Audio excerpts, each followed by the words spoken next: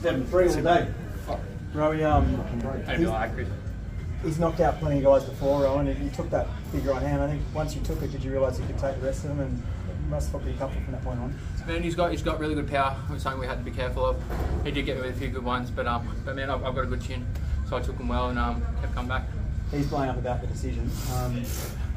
You're pretty confident that it went the right way? Yeah, 100%, man. I don't think it was that overly close, especially he got a point given to him for the mouth guard as well, and still was, to me, probably 7-3, A2, but I'd have to look over the tape and see, which I told him too, man. Have a look at the tape and see what you think, and then come back and talk to us.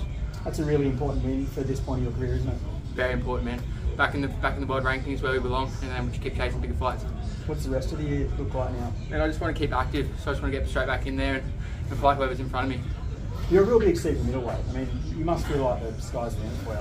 I'm big in Australia, reasonably big, but in the world they're actually quite big. They're bigger than me, so I'm actually average for my size in the world. So man, it's a perfect weight for me.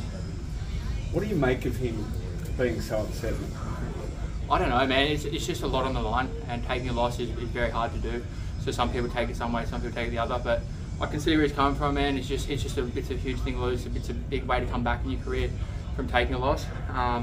So man, he'll just be so disheartened right now.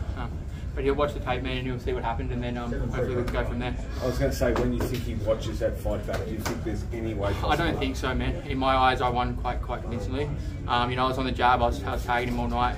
He did win a few rounds where he was landing bigger shots, but that was only a few of the rounds, man. That was when I was off, when I wasn't moving my head, movement wasn't moving. So that's really the only time he was winning the rounds, man. So, but I think he's just in a bit iffy space right now, and when he calms down, he'll realise.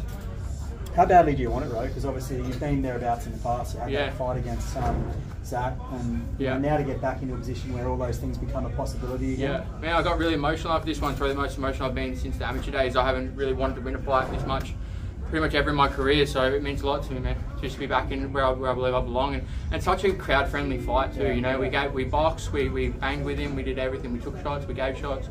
So I think that was what really got me emotional at the end. Ron, we saw you point to the canvas on a number of occasions. Should a ref had stopped and had a look to see? He should have, man. So it was slippery, the canvas. So that's why I wasn't boxing in the center of the ring, because every time you were sliding out. So that's why I was stepping back away from that center of the ring. But then sometimes, obviously, you get caught there, and I was slipping out. But at the end of the day, man, he's got to deal with the same thing. So we both had to deal with it. But yeah, they need to wipe it down or something, man. Because it's slippery.